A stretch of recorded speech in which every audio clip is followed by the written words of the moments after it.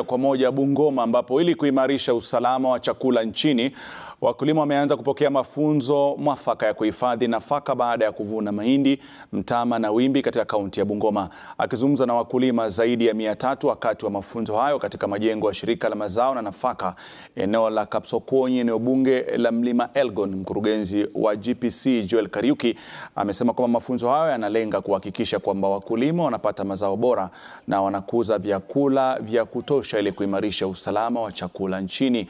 Aidha, shirika hilo pia limezindua mbegu zitakazochukua muda mfupi kuwa tayari na hivyo kuimarisha mazao pamoja na mapato yao.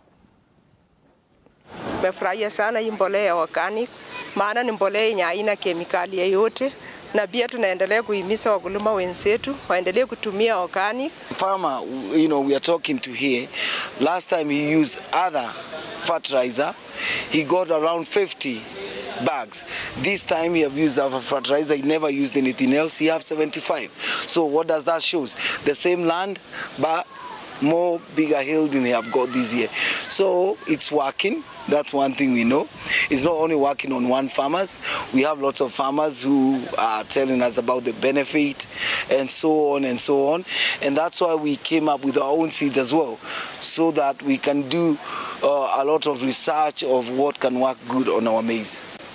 Wakati tulifunzwa kutumia hii mbolea ya GPC, imekuwa ya manufaa kwetu. Hii kampuni imechukua sample ya mchanga. Mchanga yetu imepimwa sasa, imeenda Nairobi kupimwa ili tujue ni mbolea gani tutatumia.